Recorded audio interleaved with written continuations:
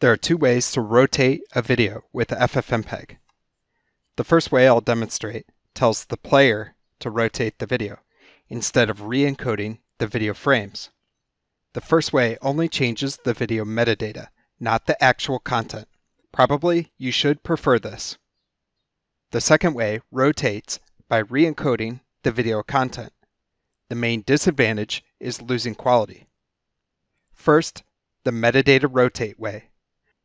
For instance, FFmpeg-I source-C copy -metadata:(S:(V) rotate equals 90 output.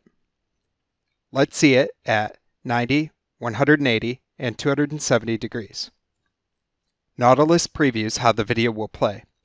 Notice that the rotate files are almost the same size as the input because only one piece of metadata changed, not the video frames. Not all video players will honor the rotate metadata, so you can re-encode the video like this.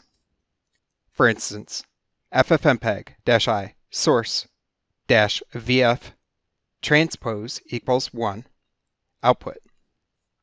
The possible values for transpose are 0, 1, 2, or 3.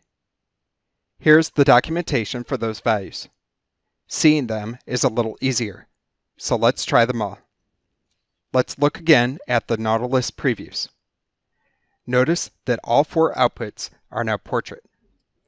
And see that the file sizes have changed? That is because the video frames were re-encoded, losing quality.